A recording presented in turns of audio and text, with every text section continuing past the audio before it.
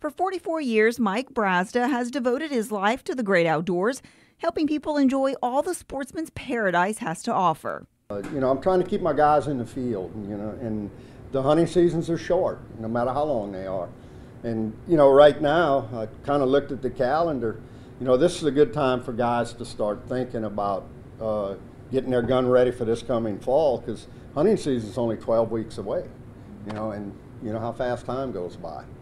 Mike has always loved hunting, tinkering with his dad and brother's guns when he was younger. That's because my dad and my older brother were too lazy to clean their guns, but this has always been a passion of mine. Wanting to see what made them work, and if they didn't, how he could fix it. It's not just the money. The reward of satisfaction. You were able to repair something, restore something, and you made Pop's old gun happy for the family. Turning that into a career, he now has his own shop nestled in the heart of Arnoldville.